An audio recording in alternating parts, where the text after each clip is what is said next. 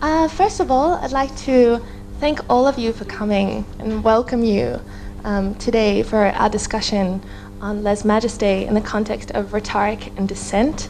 My name is Lisa Gardner. I'm a freelance journalist. I've worked in a number of countries where free expression has not been a guaranteed right.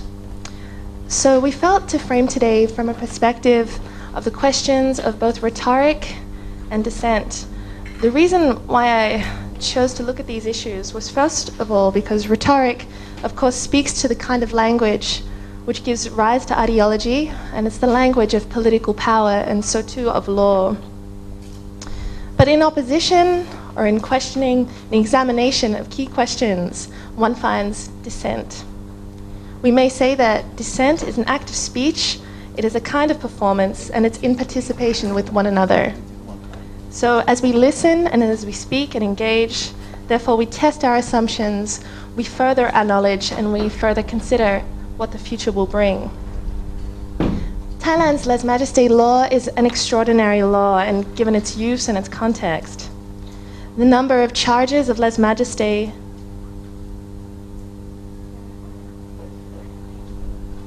Sure. Just an apology for those of you who are waiting for an interpreter to arrive. She's just on her way, so she's running a little bit late.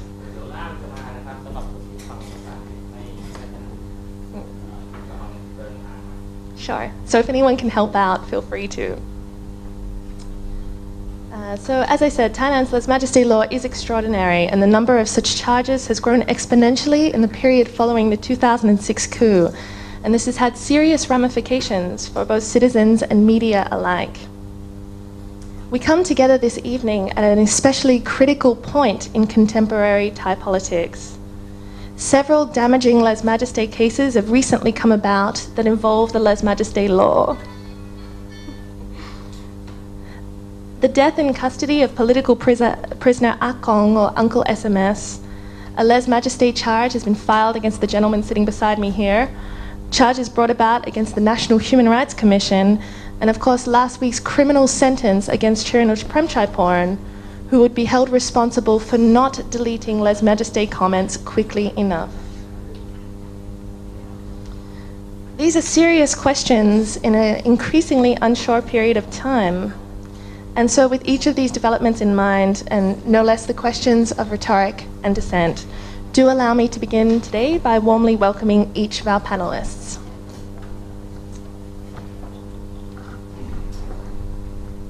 So the first among us to speak today will be the gentleman here, Pravit.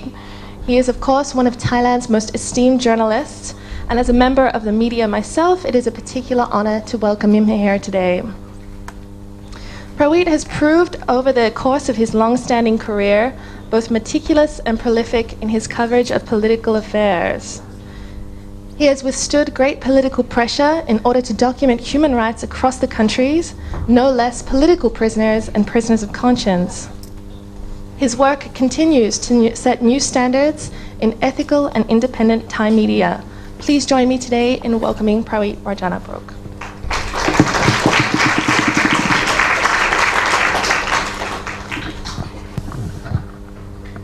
I thought you were going to introduce other speakers first, or okay.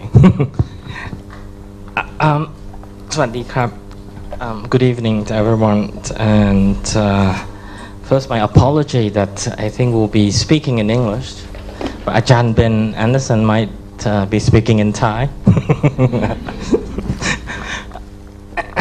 But nevertheless, I have been given the honor to start speaking, and first let me thank Lisa for making this event possible, especially taking into the considerations that the venue had to be changed, I think at least twice or three times due to the, I think, all too apparent culture of fear that exists and persists in Thai society today with regards to the lèse majesté law.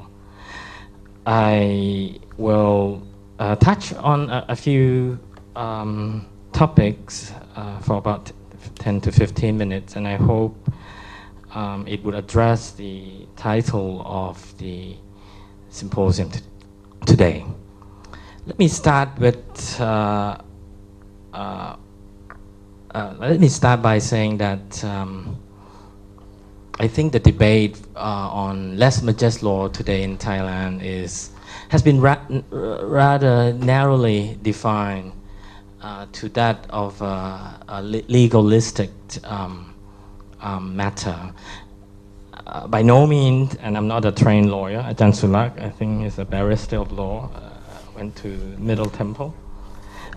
Maybe he could dwell more on that, but we all know that the Nitirat group or the Enlightened Jurist group has been instrumental in driving a campaign for the amendments of the law on top of the campaign committee to amend Article 112 of the Penal Code, which is the lèse majesté law. But besides that, from my point of view, I think the cultural side of the law and the belief in the institution as an institution which should be beyond criticism hasn't really been explored. And so I might like to start by touching on the dimension, the religious dimension of the perceived role of the monarchy institution, which I think is important in putting the whole debate, very passionate debate on both sides, into a wider context that's not limited to the law. I'd like to propose that perhaps, well, before I start, I was at a coffee shop this afternoon and one lady walked in, whom I don't know, and she was wearing a t-shirt which stated, "Love is my religion." And with that, it coincided with what I would try to suggest, which is the psychological need for having the monarchy institution as a surrogate monotheistic religion for Thai royalists and ultra-royalists. Let me start by saying that many ultra-royalists and royalists would wish and want to maintain the perception towards the monarchy institution as something sacred, as opposed to something profane.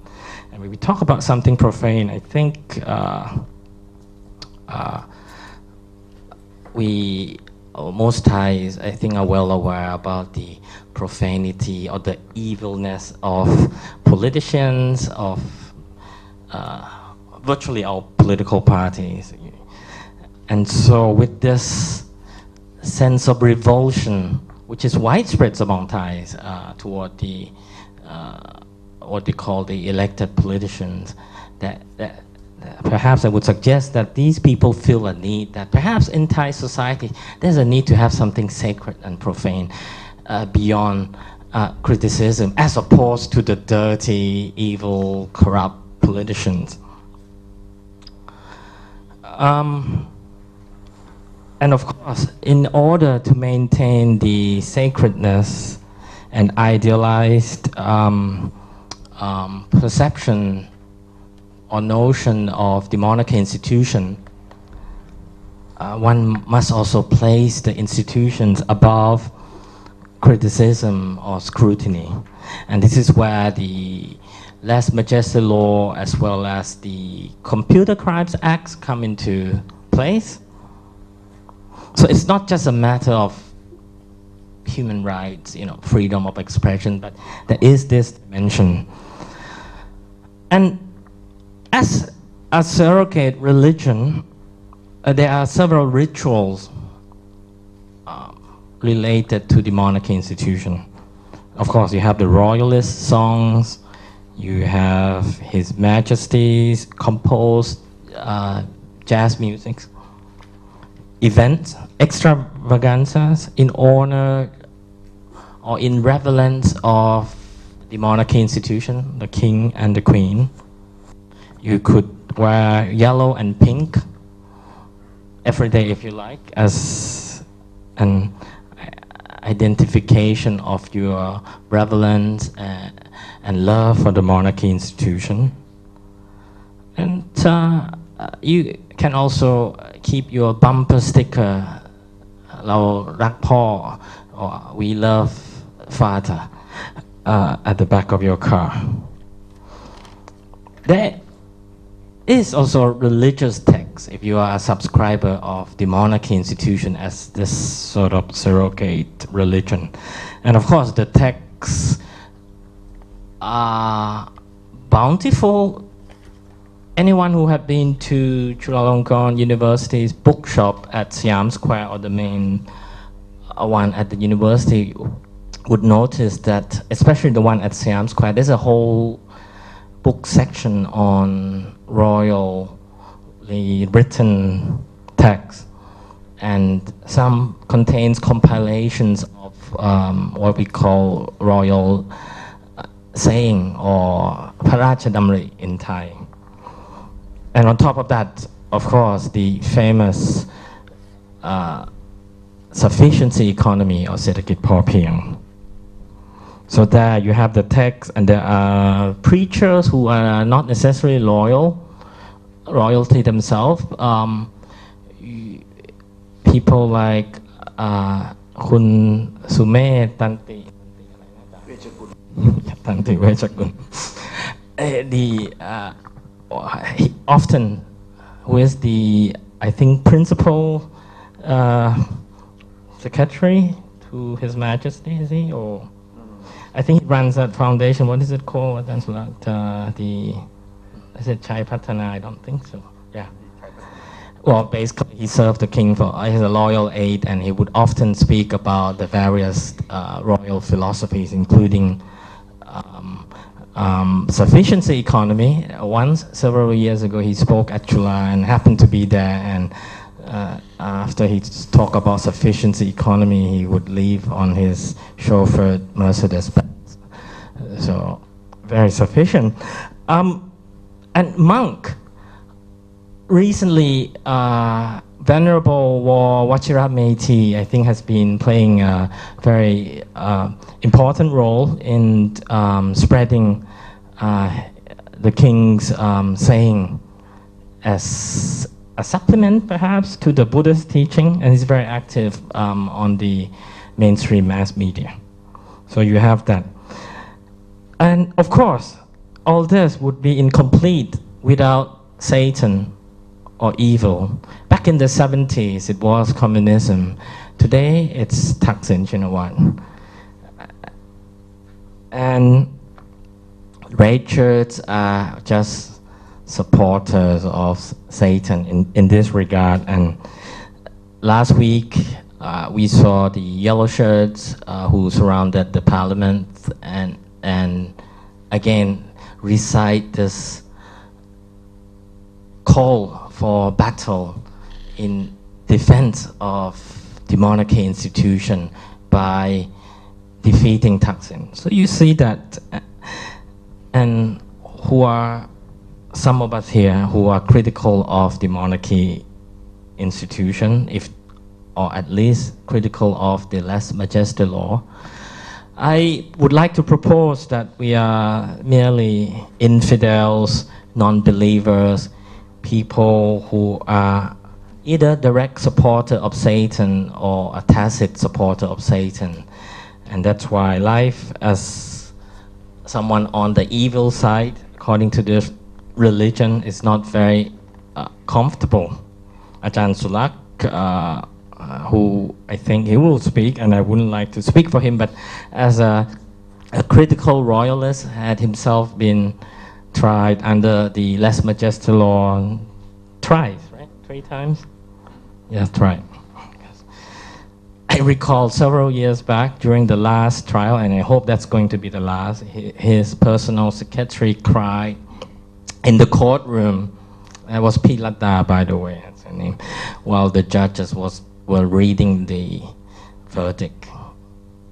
Well, it wasn't clear to her at that time whether he would receive a guilty or not guilty verdict, but then she began crying in the courtroom.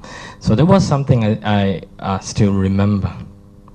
But ironically, this shortcomings or the evilness of politicians that Thais, most educated Thais, love to bash on, is only made possible due to the scrutiny and legal criticism of politicians. While on the other hand, the same cannot be said about the monarchy institution due to the constraints imposed by the lèse majesté law and the Computer Crimes Act. Now, my second point, now moving on from religion, is that there is, I've been, rather active on Twitter for the past 6 months and got into trouble with discussing, the controversy of the lèse majesté law and the Computer Crimes Act. But what I observe is the persistent denial amongst a good number of ultra-royalists that there exists no censorship or self-censorship in Thailand with regards to anything critical of the monarchy institution. Let me give an example. Well, he's not really royalist, but even the media, I think a large swath of the Thai mainstream mass media is still in the state of denial. One of my favorite fellow senior journalists, Kun Prasong, Lerth Ratanavisud, in the picture here, he gave an interview to this glossy magazine called Image magazine in January this year. And this is taken from the magazine, page 45. And let me read the question. There were a few questions, on this one page sort of interview of Kun Prasong. And Kun Prasong was asked in Thai, มองเห็นสังคมไทยในไม่เกิน10 ปีข้างหน้าเป็นอย่างไร How do you see Thai society in no more than 10 years from now? It's most interesting. Now he answered. Let me first read it in Thai. อาจต้องเผชิญการเปลี่ยนแปลงครั้งใหญ่ในเร็วๆนี้ ส่วนจะเป็นไปทางด้านบวกหรือลบขึ้นอยู่กับสังคมไทยว่ามีความเข้มแข็งและมีสติที่รองรับการเปลี่ยนผ่านโดยสันติไม่มีความรุนแรงหรือรุนแรงน้อยที่สุดได้หรือไม่ส่วนการเปลี่ยนแปลงในเรื่องอะไรนั้นไม่สามารถพูดได้ Let me do it in English. Okay, so he was asked about what he sees as the important change in the coming 10 years. And he said, we may be facing a major change soon. Whether it will be positive or negative depends on Thai society's strength and reasons in handling this transformation peacefully, without violence, or with least violence. But as regard to what change this is about, I can't say. So that's Kun Prasong, the former president of the Thai Journalists Association.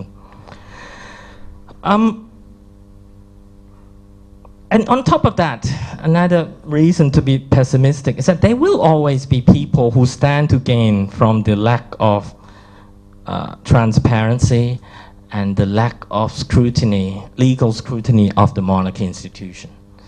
One may say prince or princess blah blah blah is a kind-hearted person, a decent person. It doesn't matter, because what matters is there are people around the palace who would stand to gain from this lack of the continued lack of transparency.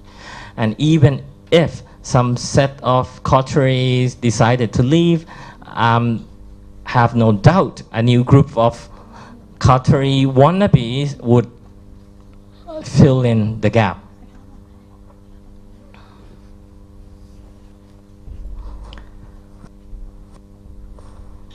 But having said all this, let me repeat again that this issues about lèse majesté law and Computer Crime Acts is about basic rights for freedom of expressions for Thai people. It's also about equality, and it's about whether Thai society will be able to become mature. And without Ajahn Sulak or without myself or under the future reign and without us, I can't see a scenario why or how someone else wouldn't just step in and question the laws and do something in trying to change it. And that's perhaps enough of a measure of hope for me. And I believe what had transpired in Thailand over the past 6 or 7 years have reached a point of no return. Thank you.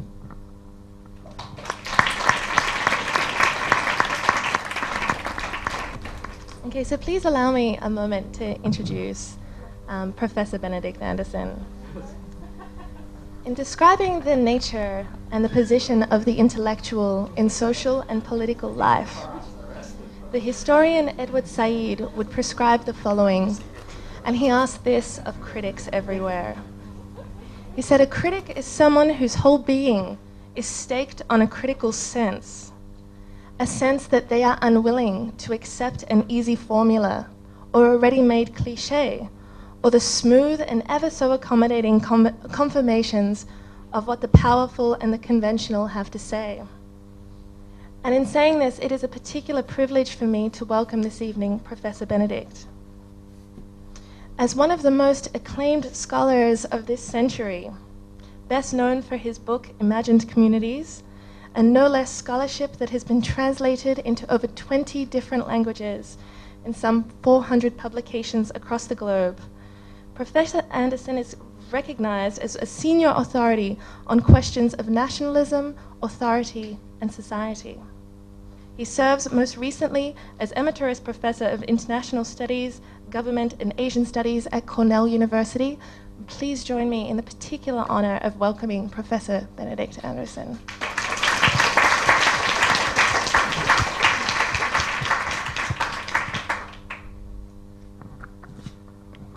I'm just worried about whether we're speaking too much English or we have to speak English or mix it up in some way. So if you don't mind, probably what I will do is to speak some bad Thai and maybe a little bit better English. I think that if you look outside Thailand, I'm actually writing a long article on the 27 surviving monarchies in the world. That is 13% of the countries in the United Nations, not very large. That the solid monarchies, the ones that one can see likely to be around อีก 40-50 กว่าปี are striking by the fact that though they have a lèse majesté laws, they all do, but these laws are more or less not used at all.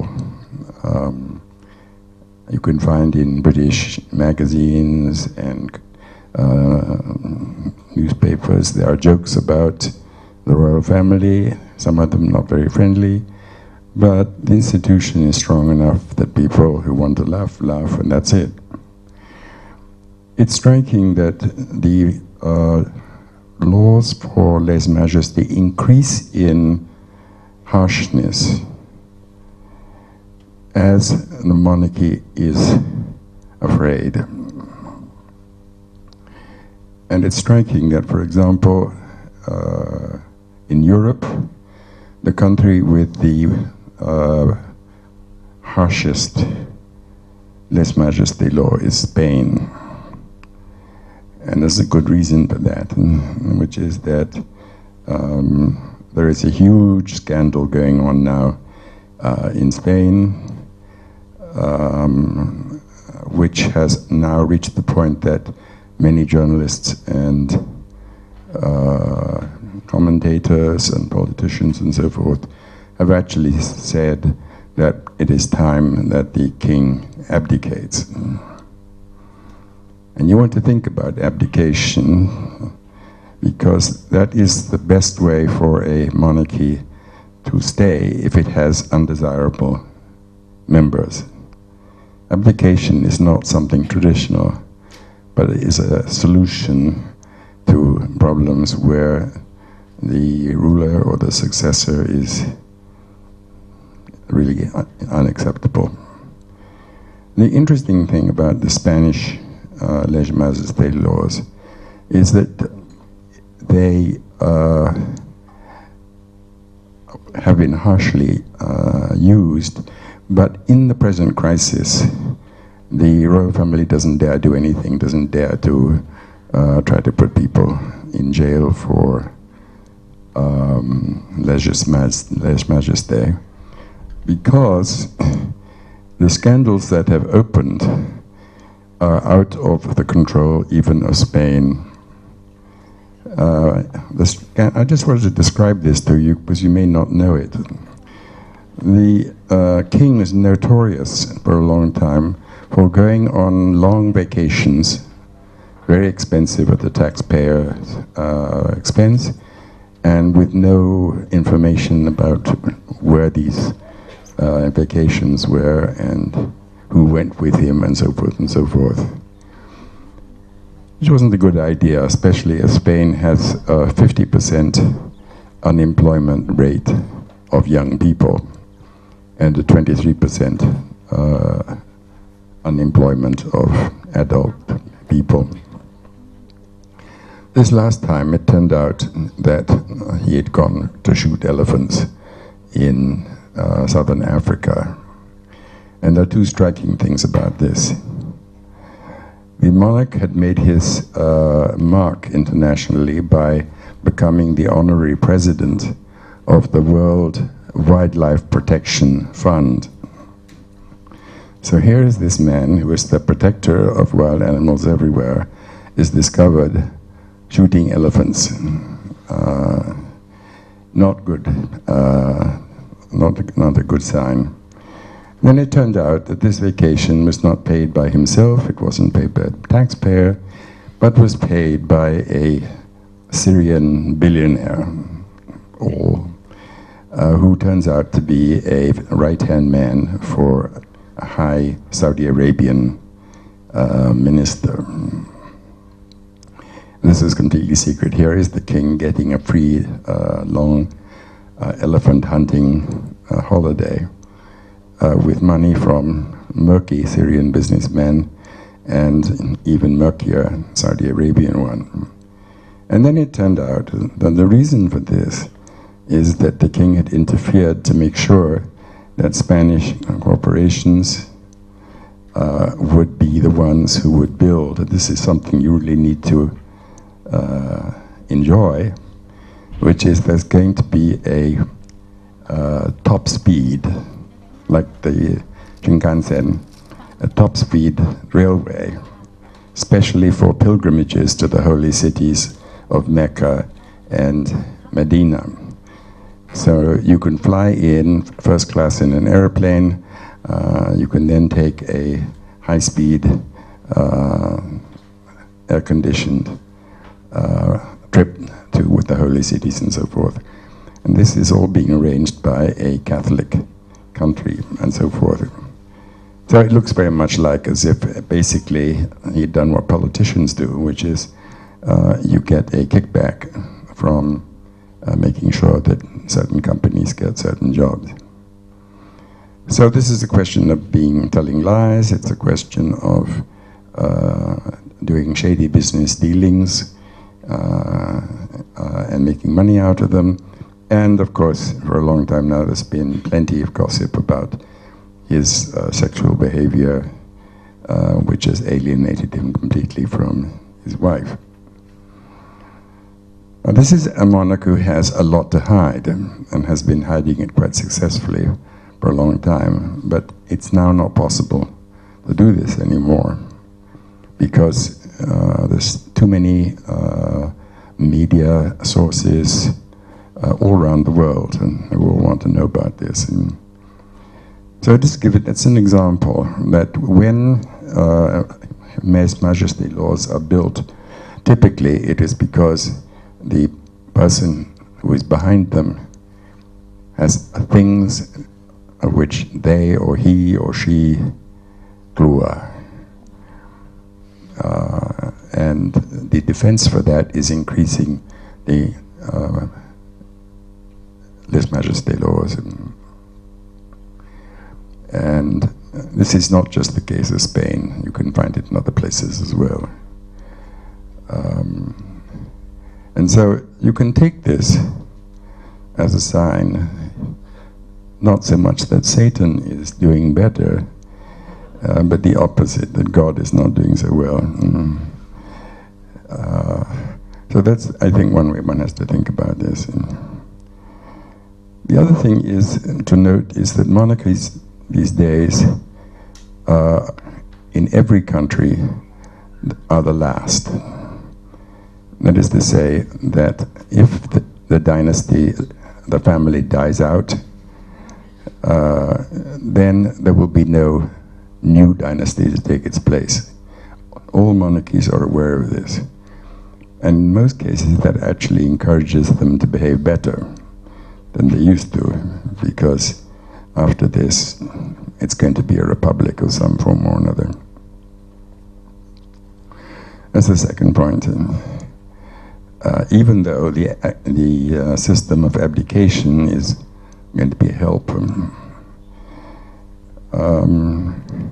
The second thing I think I want to emphasize, and I'll stop here, one of the reasons that there's source for a kind of worry or is something quite simple. There's nothing directly to do with monarchy here, but you can see it elsewhere.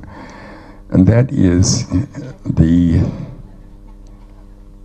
put by Troma. If you look at the Bangkok Post statistics on the number of Thai who were wearing yellow robes or orange robes for being Pra or Nan 10 years ago, the number of people in these robes was still 6 million Thais. But last year they said that the number had dropped to 1,500,000. That is a colossal change. In 10 years, the active Buddhist monks lost about 70% of what they had before. And this isn't because of a plot, it's because of very rapidly changing urbanization, media, and new forms of consumerism and so forth and so forth. And this means that the space for holiness, as it were, is really quite seriously damaged. And insofar as monarchies traditionally have had some kind of religious aura around them, this is something that one needs to keep an eye out on. And those are the two things that I think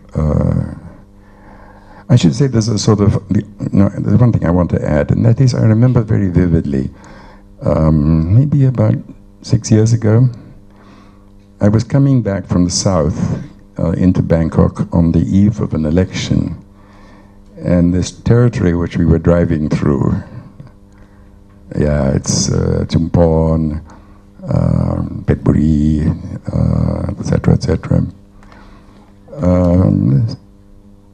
I was looking for all the billboards for Prachatipat from the Democratic Party. To my absolute astonishment, I couldn't find almost any, driving for about 2 to 3 hours. this is supposed to be the place where Prachatipat is at most strongest. No, the roadside is divided something like 70% to 30%. 30% is kosana for pra by various monasteries.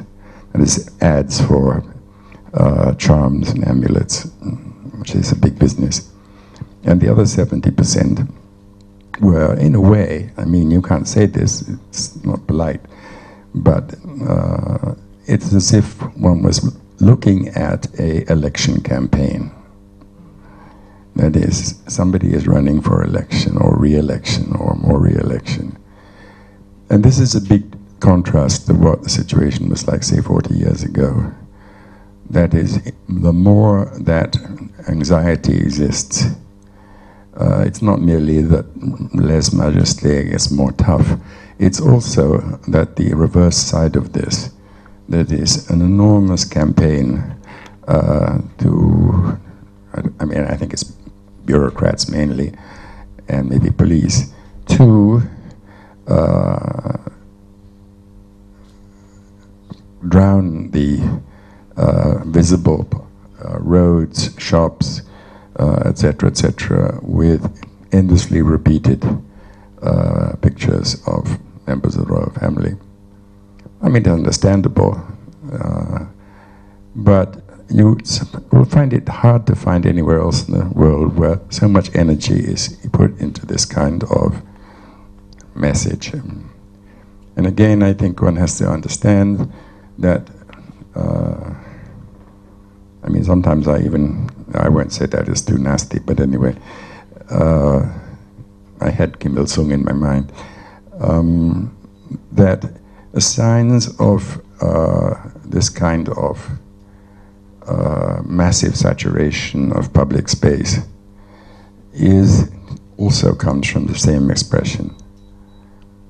You don't need to have this kind of thing in England or in Sweden or in Monaco because it's too much. You know, and you have to know in these situations, you know, how to react sensibly. And I'll give you one final short anecdote that will give you an idea. When I was a student at Cambridge, after every showing in the Rongnam, in the cinema, we just seen, for example, a fantastic movie by some great Japanese or great Russian or something. And as soon as the movie ended, there was a short on the screen of Queen Elizabeth on horseback. And it's always the same. And if you were crying or you were inspired, you couldn't bear it. So you would, I was young and reasonably athletic then. All my friends, we would rush out of the cinema as soon as Kurosawa ended, and even though elderly people were furious and yelled at us, and sometimes even tried to hit us, we weren't hurt. The next step came about 10 years later, in the 60s, when I think they had a better idea, which was to move the short picture of, film of Elizabeth to the beginning of the movie. So that's next to the advertisements for chocolates and what do you call that, popcorn and soap and so forth. And that's very easy. Then you just waited in the lobby until the advertisements were over, and then you went in to see Kurosawa. It was a more tactful way to... And then 10 years after that, the palace gave up. And now you can see any movie you like in England without having to see a short. And actually it's in the benefit of, because people really were irritated by this. Why do we have to have this every time we go to the movie? And now people are quite content. I mean, we get some good stuff about the royal family, but not all the time, and not everywhere. So again, I think, you know, one has to sort of hope that there'll be more flexibility here and more understanding of what Thai society today is like and aspires to